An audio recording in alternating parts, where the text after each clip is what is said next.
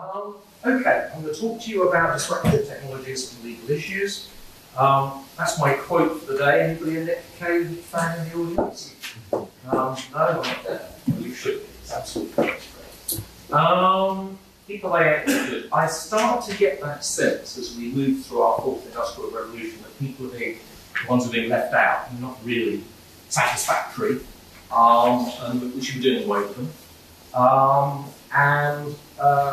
That's an interesting point. Which people are removed and for what reasons? Is this to save cost? Is it to remove inefficiencies? Or is it to question personal judgment that is either inaccurate or in bad faith due to bias? And I would say all of those things are dimensions that we need to address in this chaotic construction industry in which we work. We need to do testing. I think as with every aspect of disruptive technology, blockchain and smart contracts get us very excited. It's like Dylan has got us very excited. Any aspect of AI and machine learning gets us very excited.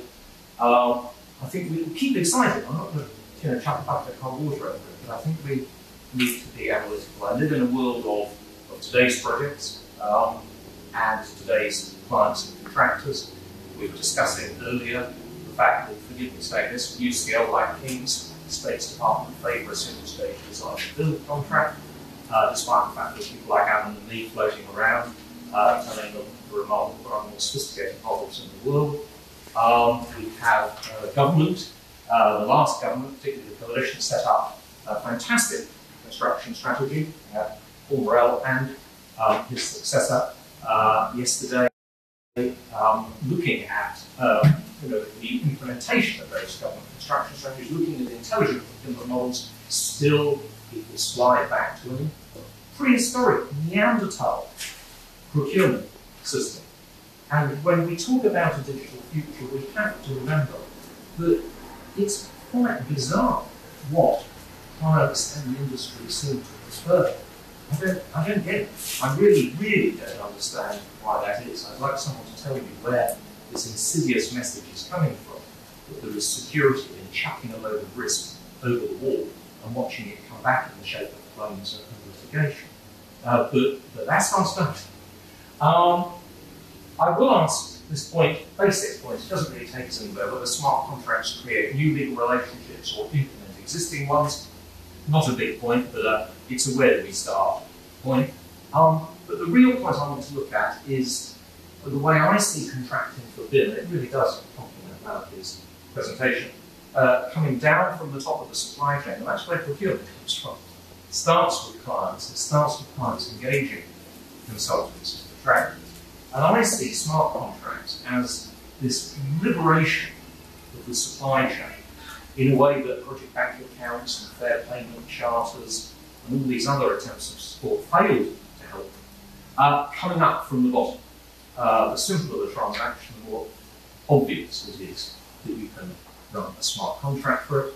And I want to talk a little bit about the meeting point between those two, I see, two different types of contract and two different initiatives. And I think that, I hope, will help you with debate without taking anything away from the momentum of it. We have the McKinsey report this year, absolutely fascinating, talking about the need to rewire the contractual framework. That is music to my ears. That's what I like to try to do.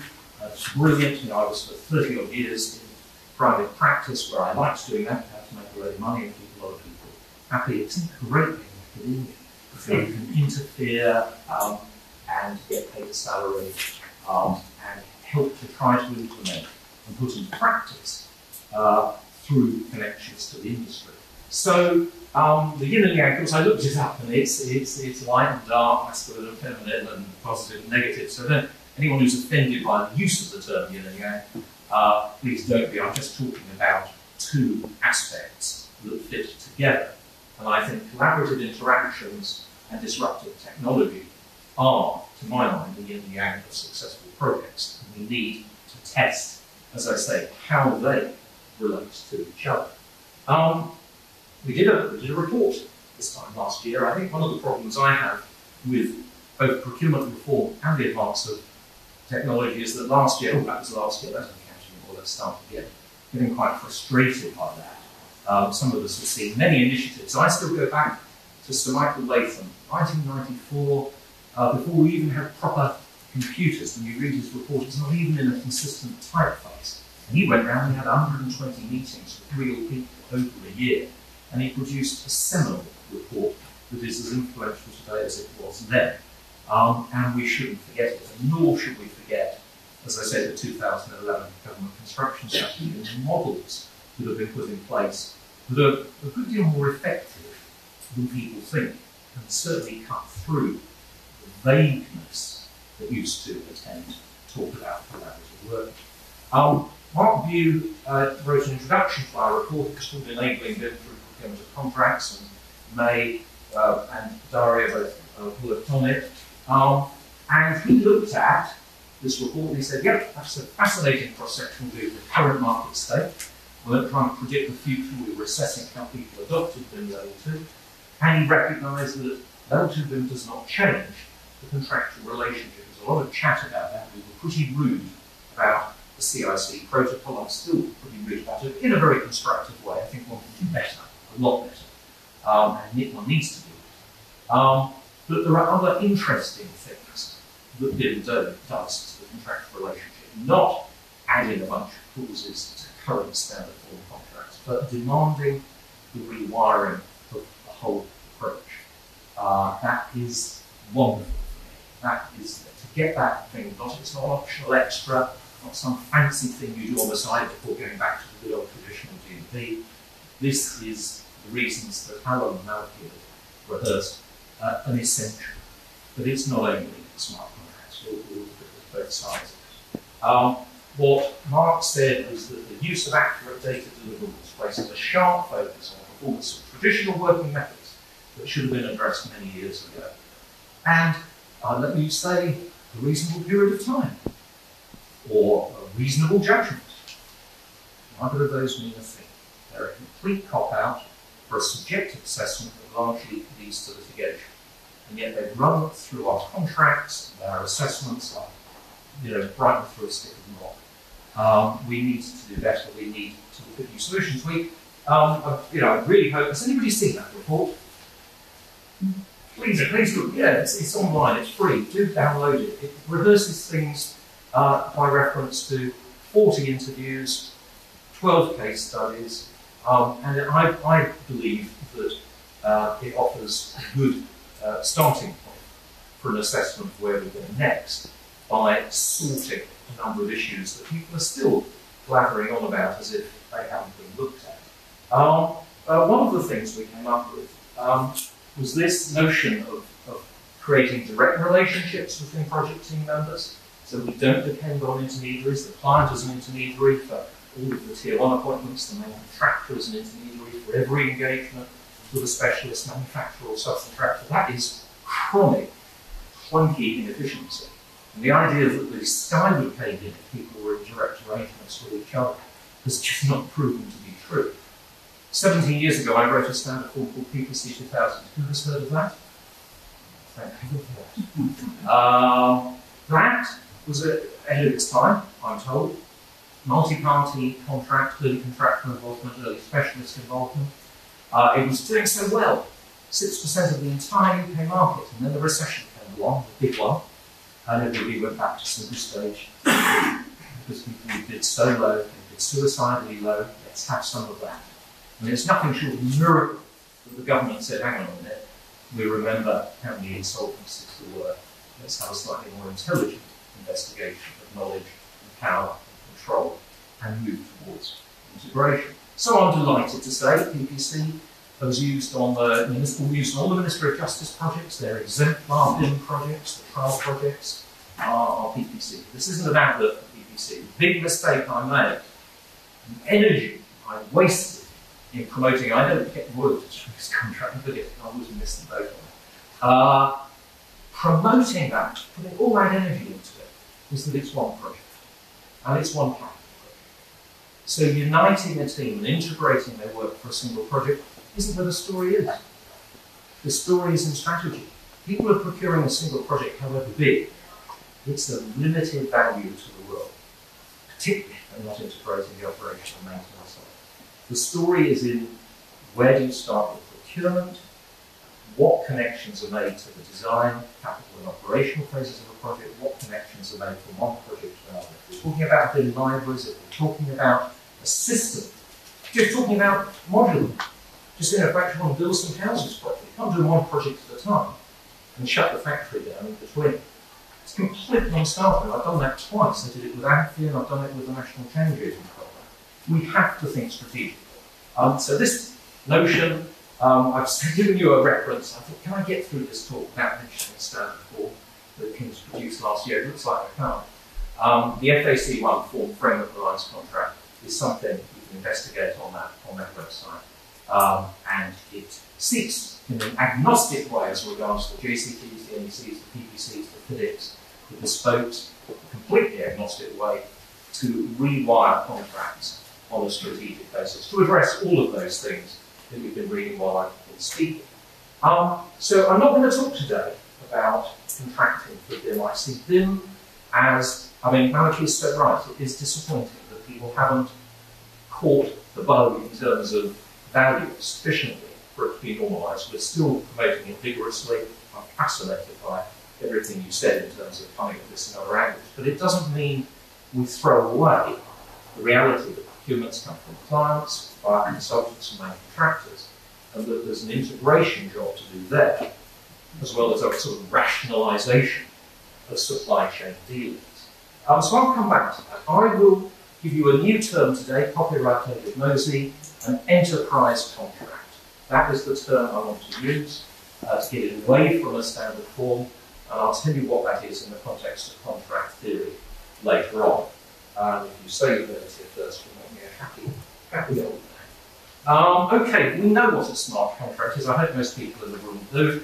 But it's that point, it's addressing, like BIM I suppose was addressing, this point that was made by Reason that the point has been reached in the development of technology where the greatest dangers stem from the insidious accumulation of delayed action human failures, which emerge from a complex and as yet little understood interaction between technical and social aspects of the system. We've got a lot of interactions. We cannot take people totally out of the equation. Then everything starts with people. The people have to design robots that design factories. People have to program the software. It's not blame-free, put it a different way. It's not free from responsibility. And we need always to keep that in mind. This is not a get out of jail free card, either in terms of efficiency and safety of the building, or in terms of the computers taking everything and doing it for us. We know what a smart contract is. I'm not even going to reverse that. But it is interesting that we were talking there about common contractual conditions and the minimisation of the need for trusted intermediaries. We've got this fantastic system, and most people in the room know more about it than me, to stop these blockages in the supply chain. Can I just remind you why they occur? There was a day when people got interest on money in the bank. I know it doesn't happen anymore. And contractors would make a lot of money out of sitting on, a lot of interest out of sitting on money. Everybody likes to sit on money. So it's not only inefficiency, it's also bad faith that keeps us sitting on payments and delaying them. So don't think everyone's going to say, oh, that's efficient. Yeah, give us that. If it takes away the control over making a decision, people love power. What else have they got? They've got a hell of a lot of risk in the construction industry. When you take their power away, they're pretty direct. And they've got, greed. The motivations. It's not always knowledge. Some of it is desire, and some of it is emotion as well. I'm not going to give you bloody money until you do this completely unreasonable thing I've asked for, because I can do that. Is a practice. So we have human beings who ain't no good, whom we need to address, and who are maybe good, but they may not be ideal. So we've got an issue there that is an implementation issue. We know smart contracts and blockchain can deliver something remarkable. We can't ignore the context in which it's delivered. We also need to pick this up, and I know May wrote to me about this case this week. A number of people have written to me about it, because it's a BIM case. This year, we've all been reputable people, behaving in an arguably disreputable way on a great project. So there was a payment dispute, and what was the BIM coordinator revoked access code to the common data environment, and therefore threatened to bring the project to a standstill. Amtrak had to go to court to get an interim injunction to override that participation. And that's BIM. And that is because you've got a gatekeeper in control of access to the data, a person making decisions that might be quite self-serving around who can access the data and when. It's not only an efficiency, that's commercial leverage. Now, I'm not going to talk in detail about how blockchain works better. I will leave that conversation to roll around later on. But my understanding is that it is more autonomous than BIM because it's designed to be decentralized. It's not in the hands of one controlling party. It is decentralized but subject to a set of common rules. It is immutable once we've got blocks of data that have been validated and written. The whole hash code point, you see if someone's tinkered with it, you have a commitment that they won't, and it's cryptographically secure. So you could say that we don't have to worry about access to the data through blockchain in the way that we still, frankly, have to worry about it in relation to BIM. If those conditions, if that decentralization, that immutability, and that security are for real, and we can perhaps discuss later whether that's the case. Right, enterprise contracts, here we go. We're getting closer to the numbers. To set up a smart contract, you need, to my mind, tell me if I'm wrong later, a conventional contract wrapper. You need offer and acceptance and intent. It's consensual arrangement. So the when people say self-executing, you always get very confused. Because twice executing the contract is signing it. Self-implementing is what we're talking about. So smart contracts are self-implementing. There are ways of complying with exchange obligations as delivering payment. But you've got to set up a contract within which that functions. People talk about micro contracts. Those are micro transactions that are not stocked, messed around with, subject to arbitrary decisions. I get that. But the system has to be set up. And it's set up, of course, through programming software. And so here's a case that I picked up from Jim Mason, who's doing some good work in this field in the University of Western England. The fact that acceptance was automatically generated by computer software cannot in any manner exonerate the defendant from responsibility because the defendant programmed the software. The programmer of the software is very important. I get a bit ratty about this. I get ratty about the CIC protocol because of various cop-outs around normal levels of responsibility, but also around the responsibility of the people who program the software, who are responsible for not much. And if you read your software licenses, exactly, there's not a lot of responsibility. It doesn't really stop with the software provider or programmer. So, we need, I think, to address that. I would like to see, with the combined efforts of the people in this room, something, like King Kong versus Godzilla, the software industry and the construction industry, who clearly have a mutual dependence, mapping out the concept of liability and responsibility that is sustainable. But the usual exclusions that we all sign up to because we really, really want a new laptop are not reconcilable with the liability that comes with building falling on your head. Those exclusions don't hold. So check the small print and have a think about it is my piece of advice for the day. Right, enterprise contracts explained. Classical contract, buy a pen, paper, job done. Buy a load of bricks, paper, get them delivered to site, job done. A number of supply contracts fulfill that classification. I appreciate quite a lot, but it doesn't really matter. Most construction contracts are classified as neoclassical, as in you try to be as complete as you can with the transaction, but stuff changes. Progress is variable, payment is variable, changes have to be dealt with, unforeseeable events have to be dealt with. We're dealing with future contingencies because we have to, not because we want to, if you like. Change, I suppose, is voluntary, but you get the picture. For a long time, people refer to collaborative construction contracts as relational. And Alan's point about the failure of partnering initiatives, I would debate, we'll have a debate another day because I can point to a lot of successes, but the underlying sense, to me, comes back to contract theory. That people confuse partnering and collaboration with a relational contract.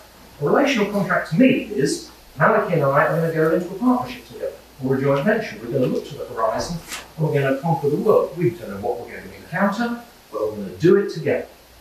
That's no good on a building project. Building a project, you have to be working towards certainty. You have to be working towards certainty of brief, cost, time, standards, and get from A to B. A relational contract falls into the trap of partnering that you don't need clarity, because we're getting on so well. A dreadful, dreadful error and myth that has held back intelligent collaborative working for many years. So here's my defined term. I've only been using it in a few articles this year. But where is it come from? It's this notion of a contract that by a series of interactions builds up agreed data. Think about a consultant appointment. Consultant appointment, when the architect's appointed, you've got hardly any data at all. As you approve their designs, that data becomes the basis for the next stage of their appointment. Bring a contractor in, and you've got this notion of building up data amongst a team sufficient to be ready to start on site. BIM becomes the angle chain, the enabler for that sort of arrangement. But those are interactions between multiple parties that are not little micro classical contracts. They are the build-up in elements and in stages, programmed, not optional, of the full picture you need. And it's a McNeill concept. Ian McNeill, the title to be The Hiking of Ireland, there was one, this is the McNeill Plan, American economist, absolutely brilliant. And he talked about enterprise planning to get away from negotiation. All of our engagements before we have a contract seem to be negotiation. That is adversarial and competitive.